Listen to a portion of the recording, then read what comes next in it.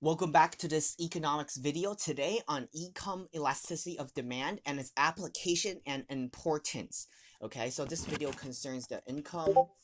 I don't want that to be elastic. Okay, so income elasticity of demand, its applications and importance. So we can see the importance of income elasticity of demand, especially in the lens of producers and firms. Okay, so what does income elasticity tell us? Let's have a little bit of recap. So the income elasticity of demand measures the changes in demand for a given good when income changes. Okay, so we've learned that in the last lesson. So YED measures how responsive consumers are to the demand for a good when their income changes. So this information, the YED figures is really important and really helpful for producers and firms because it tells them, the producers and firms, the effects on demand changes in income will have on their good. Okay, and in previous classes we've also learned that income, there are three types of goods. There are inferior goods, normal goods, and luxury goods. So changes in demand for a good will change according to the good of the type of a good, as well as the correlation it has with the income of the consumer.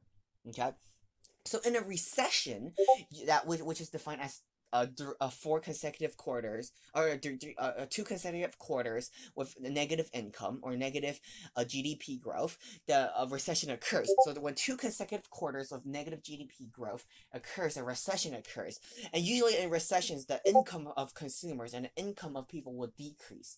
As the income of people decrease, their demand for inferior goods will increase, their demand for normal goods will decrease, and the demand for luxury goods will decrease. Now, why is this information important for producers and firms? The importance of YED for firms is that they tell them whether or not to produce more goods or to decrease more goods. Let me give you an example. The fast foods versus sit in restaurants. Okay, fast foods versus sit in restaurants. What is the difference? The major difference is that fast food is considered an inferior good. So fast foods are considered inferior goods. Restaurants are considered normal or even luxury goods, considering what type of restaurants they have. So in this example, for example, you are owner of a fast food restaurant, and you see that the YED for your consumers, and you see that the consumers' incomes are rising. When you see that consumers' incomes are rising, you would know that because your fast food is an inferior good, the demand for fast food would decrease. So this will tell, so YED tells producers and firms to either increase or decrease production based upon the changes in income for the consumers. Okay, so this of course is really helpful for producers and firms because they will be able to project and be able to perhaps determine in advance what potential demand changes in the marketplace would occur based on changes in the income of people. So now that we have know the importance of YED to firms, what is the application of YED in showing the impact of income changes that it has on the demand for inferior, normal, and luxury goods? So as income rises, demand for inferior goods decreases. Why is this? Because with higher incomes, with more disposable incomes, consumers choose to go to better sources of goods in order to spend their money. Now, let me give you an example. For example, instant noodles. Instant noodles are often seen as an inferior good. As your income decreases, you have no other options but to eat instant noodles. Therefore, your demand for instant noodles will increase. However, as your income rises, instead of eating more instant noodles, perhaps you'll order Chinese takeout, or perhaps you'll order pizza instead of buying instant noodles. Therefore, your demand for the inferior good decreases. Now, another thing, as income rises, demand for normal goods would also increase. Okay.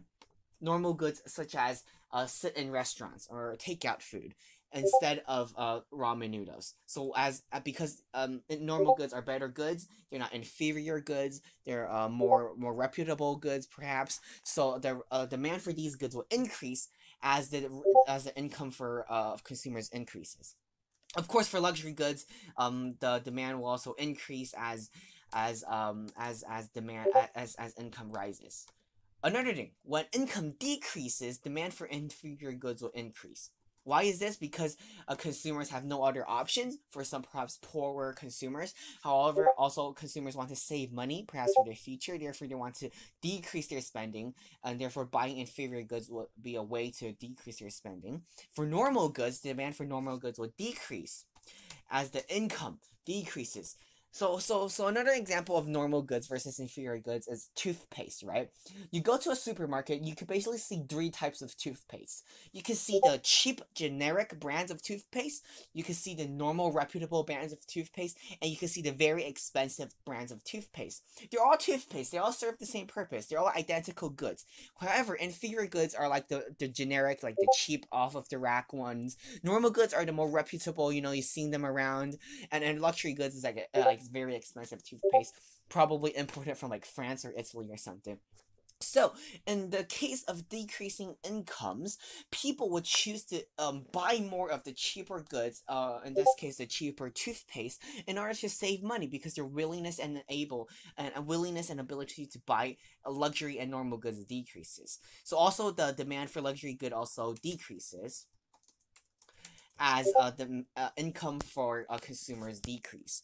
So this is the correlations and the relationship between all of these factors, and also between